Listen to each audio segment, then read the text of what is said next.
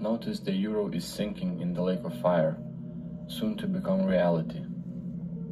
Of course, the most obvious character in this cover is the fake devil, Satan, standing there like he's running hell. A bunch of Hollywood nonsense. There's not one scripture in the King James Bible where it says that Satan has 2 horns, a pitchfork in his hands, and that he's running hell. Absolute nonsense. Satan is not cast out from heaven with his angels till the book of Revelation chapter 12, where they are cast down to the earth. It's a future prophecy. Just read the book of Job, where Satan has to report duty before God in heaven. He is the accuser of our brethren day and night before the Lord, the Bible talks about.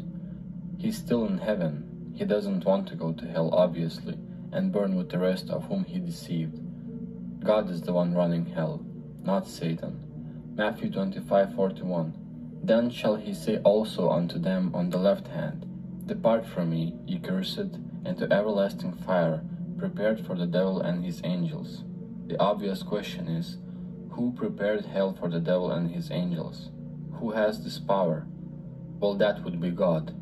Eternal separation from God, and everyone who follows Satan ends up burning with him for all of eternity, because they reject Jesus Christ dying on the cross for their sins. And since God is eternal, his punishment is eternal as well.